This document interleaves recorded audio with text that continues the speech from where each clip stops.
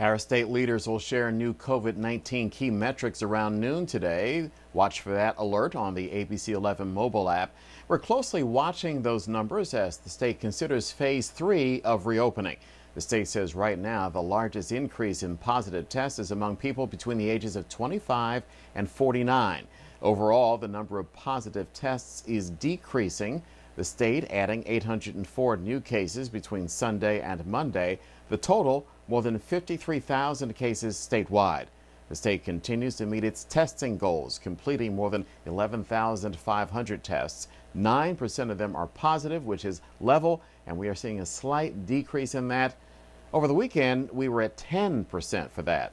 And we've also learned more than 36,000 people have recovered. That's the good news.